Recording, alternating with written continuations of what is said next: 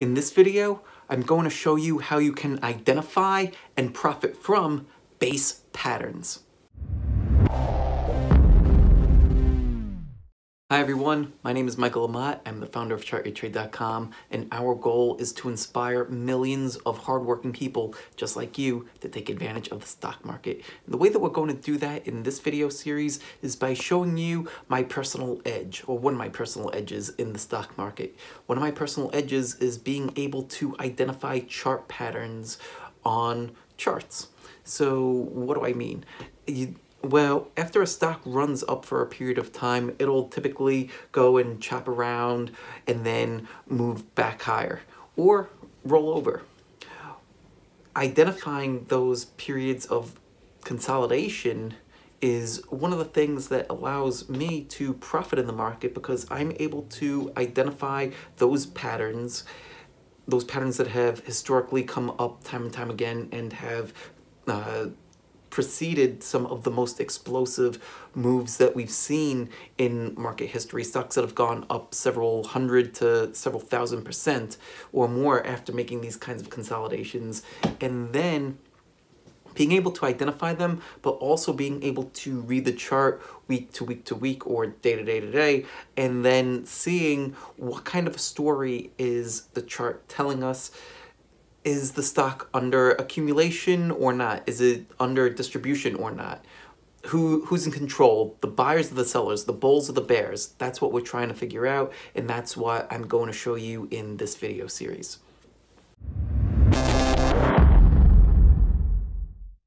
And so the first chart pattern that I want to go through with you is what's known as a cup with handle. And the reason why it's called a cup with handle is just because it looks kind of like a cup with handle. Let's take a look at one and you'll see what I mean. Now, when I'm analyzing chart patterns, I always like to start with the weekly chart first and then move to the daily chart. One of the things that I like about charting service that I use, TradingView, is that you get to look at both the daily and the weekly at the same time, but let's look at the weekly chart first.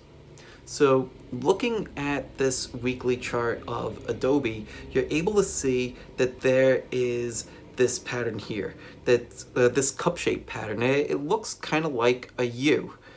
And where you end up seeing the handle, when you're looking for a handle, sometimes it's a little clearer on a daily chart. So let's bring up the daily chart. So over here on the daily chart, you're able to see that same U pattern, and then before it completes the full U, you get this little bit of a sideways move and you see a dry up in volume. That's basically the perfect scenario for a cup with handle. Especially for the handle part, you want to see that sideways move. It should be in the upper half of the range of the entire base pattern, and then it tends to work from there if it's going to work. But let's go back to the weekly chart first and just get more of a feel for the pattern itself. So here's the weekly chart again.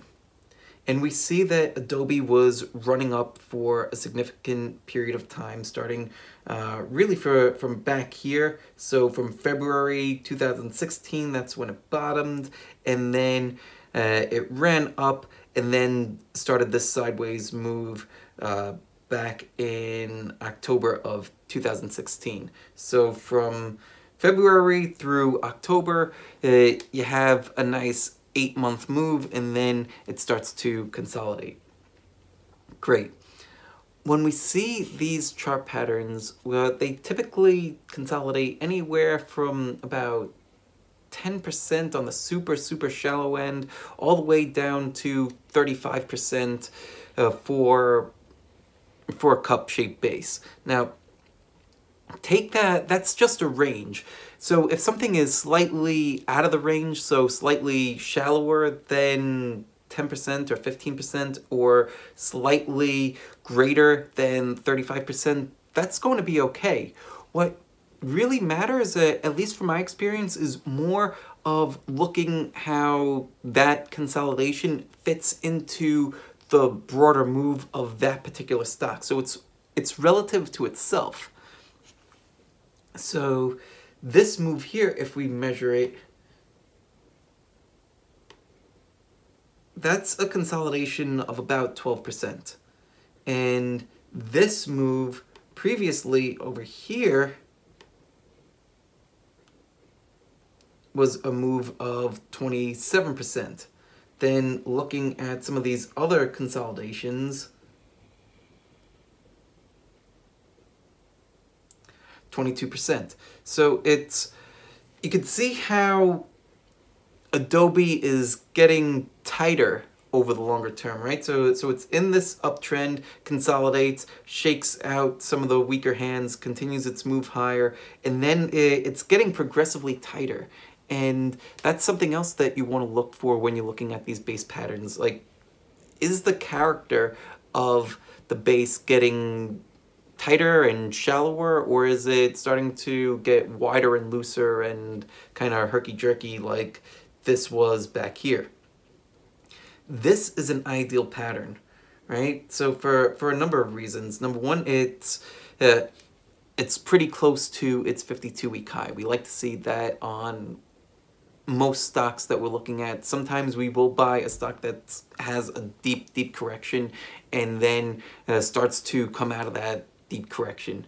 We'll look at examples of those too in another video. But for this, Adobe was in a solid uptrend. It started to move sideways, and then it formed this cup pattern. So let's look at it week to week to week. So here, and what we're looking for is accumulation versus distribution weeks. So what does that mean? What it means is the week ending higher or lower, and is volume higher or lower than the prior week? So this week here, it was a distribution week because volume was greater than the week before it. And then the same thing with this week here, right? Then this week here, so we have 3 weeks of consolidation to start the base.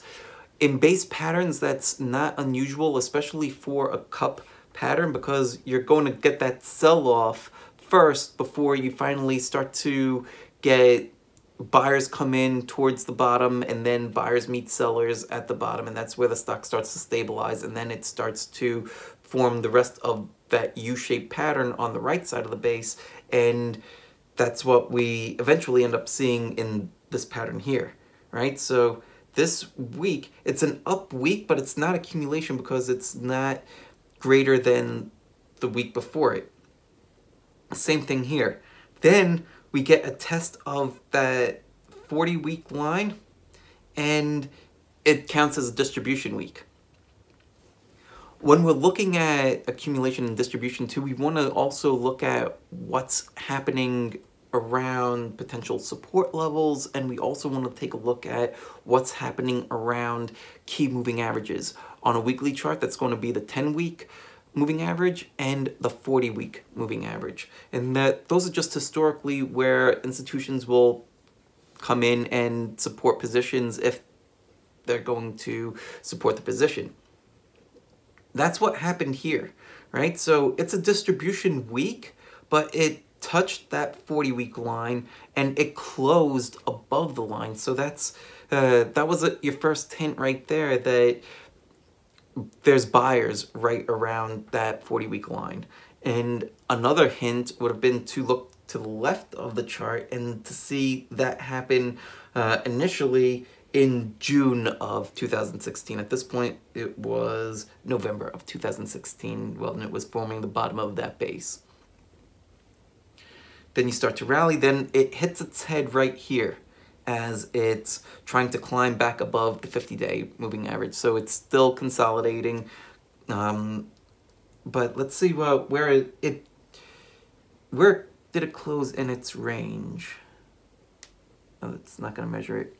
But so you can see right here on this week that Adobe did close off of its high for the week, But what's interesting is that it didn't close near the low of the week. It started to rally midweek, and it didn't quite close in the upper half of the range, but it's kind of like in the middle to like the maybe out the third of its range, and that's also a subtle sign that the stock is being accumulated. Right, so then we move on. It starts to fill out the rest of the right side of the base. Volume is below average, and then you finally start to break out, right? Then you're starting to form this over here. And if we look at this and draw a... If we look at this and we start to draw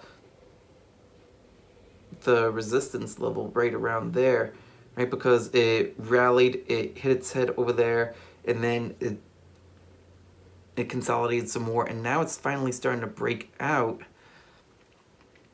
That ended up being the handle of the cup with handle. So if we go back to the daily chart for a moment, that's where we're going to see the actual advanced entry point. We see the bigger pattern on the weekly chart.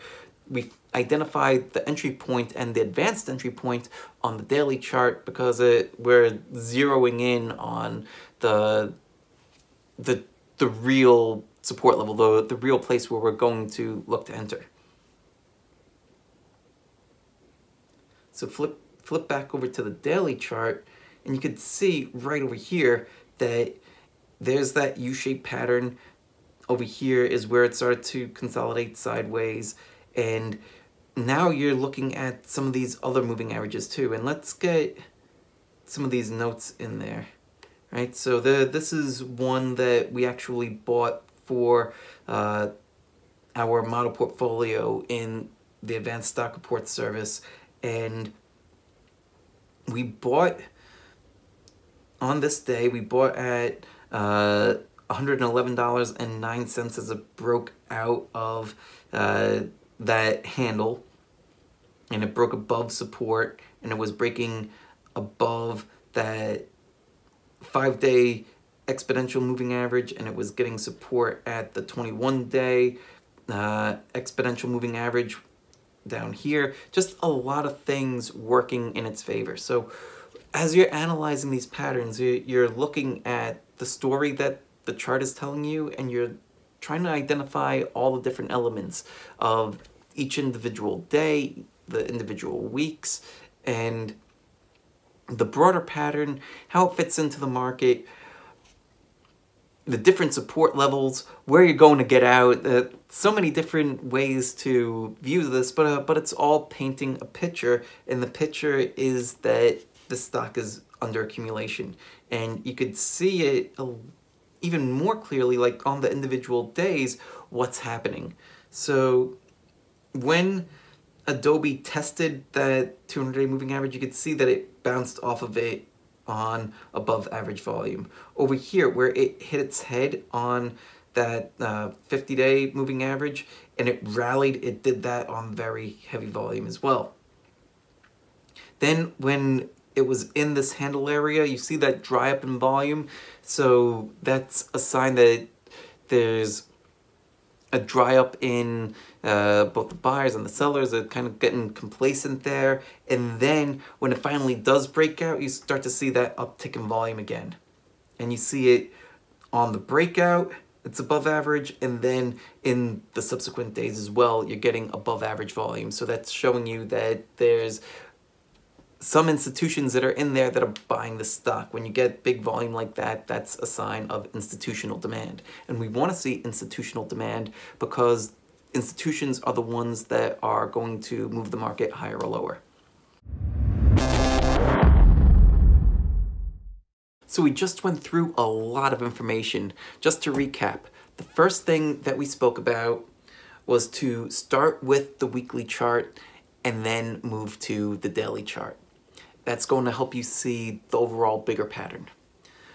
Second thing, look for stocks that are already in an uptrend. We want the stocks to already be in an uptrend and then begin to base and then hopefully continue that uptrend higher. Number 3, when we're analyzing the chart, ideally the relative strength line is going to be at or near new highs. This is going to show us that that stock is outperforming the market, and even while it's basing, it's still outperforming the market. Number 5, we're going to want to look at each individual bar on the weekly chart and also on the daily chart. They're each telling us their own story, and that's where we're going to see if that stock is under accumulation or under distribution. Number 6, in order to find the advanced entry and advanced exit points, we're going to want to move to the daily chart. That's where that's where you're going to find the exact pivot point. Thank you all so much for watching. I truly appreciate it. If you have any questions at all, please leave them in the comment section below and I will personally help you. Also, if you like this video, click that thumbs up button. That's really going to help us out a lot. And also make sure that you subscribe to the channel so that way you get every single update. Thanks again for watching, and I'll see you again in the next video. Take care. Have a great day.